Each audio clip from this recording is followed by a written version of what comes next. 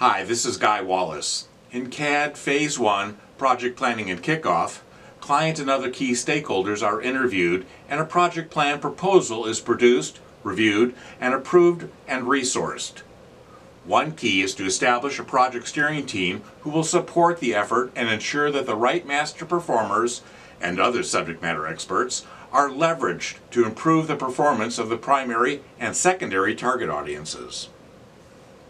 And they will ensure that there is a focus on high-stakes performance versus the so-called low-hanging fruit, and that could and should be left to informal learning means.